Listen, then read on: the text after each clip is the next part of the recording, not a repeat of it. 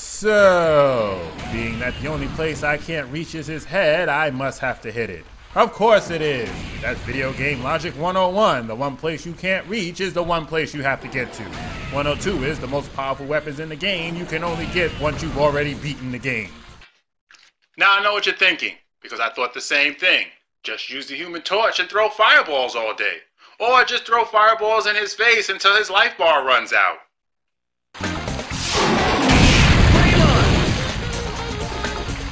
Yeah. There are so many things wrong with this character, I don't even know where to start. How about the fact that you can't fucking fly? You can't even float to the top of the screen, you just hover 2 feet above the ground. You can't throw fireballs either. Well, you can if you jump and put in a series of combinations, and even then the fireballs head towards the damn ground. Otherwise, he just punches and kicks like everyone else. When have you ever known the Human Torch to throw a punch? Why would he when he can just set your ass on fire? Boy, I'm sure kids were excited to play as a Human Torch who couldn't fly or throw fireballs. Yeah, about as excited as an altar boy being called to a personal conference in a priest's private chambers. How is he getting hurt? He's not even touching the ground! So how do you beat Twinkles? Well, you're supposed to hit it with boulders. What boulders, you ask? Well, this one, and this one, and this one, and this one. What?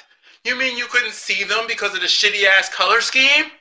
The only reason I figured out those was rocks was because I floated behind them with the Human Torch and noticed half his body disappeared.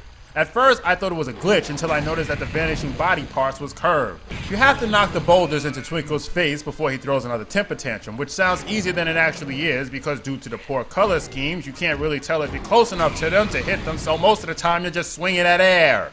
So let's recap here.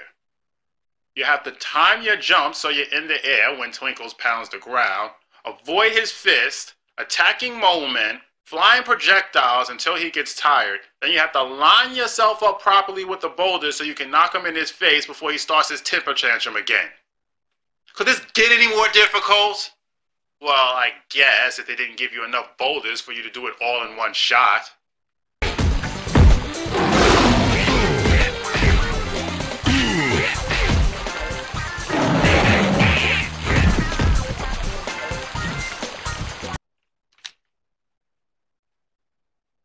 Fuck you guys.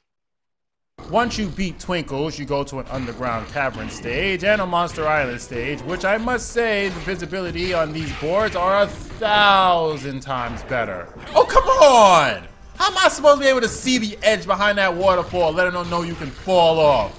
Why would you even put that in the game? That's like asking a blind person, how many fingers am I holding up? Just cruel.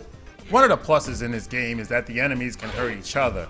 It's not something you can really take advantage of since they move too slow to do any real maneuvering, but it does come in handy for things like this. Oh yeah, this looks safe.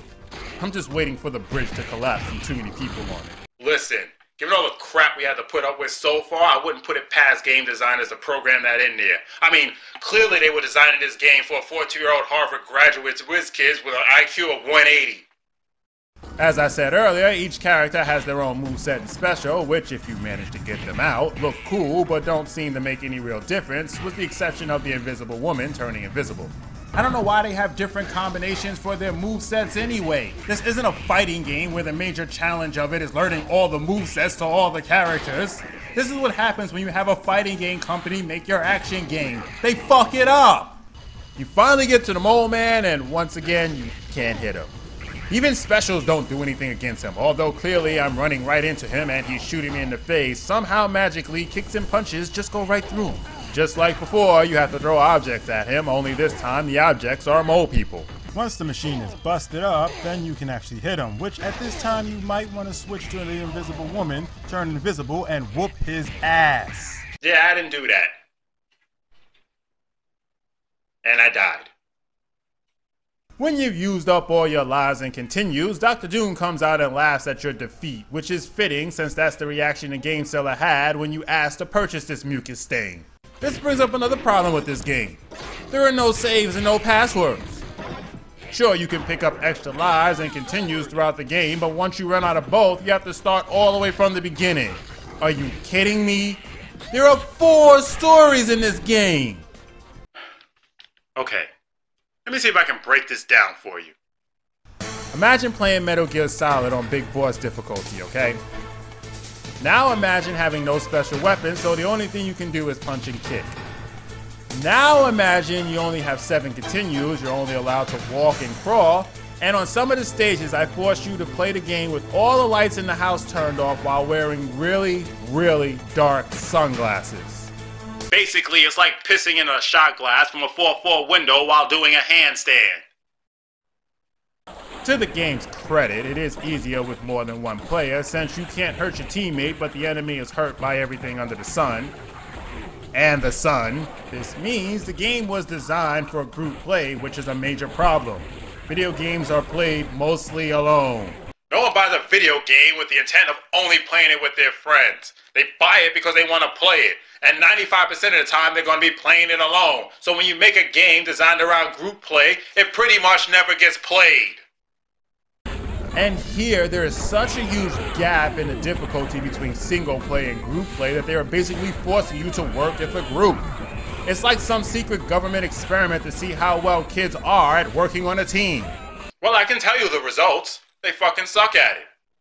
The sad part is, the developers probably thought, like the name implies, they created something fantastic. Yeah, they created something fantastic, alright. A fantastic piece of dog shit.